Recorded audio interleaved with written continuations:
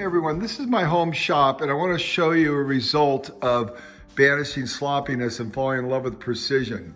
So I made these 3 sheets here, which are irrigation charts.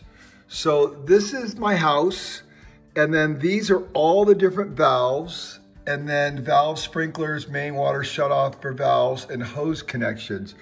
So I can look here and see where everything is, because it's easy to forget in a yard this big and they get buried sometimes. So everything is mapped out perfectly.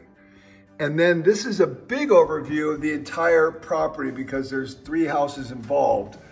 And so there's all the valves there. And then all the sprinklers and all the zones for all the sprinklers. So anytime I want to know where a sprinkler head or a zone is, I just go, use FastCaps to do this and put the number on there.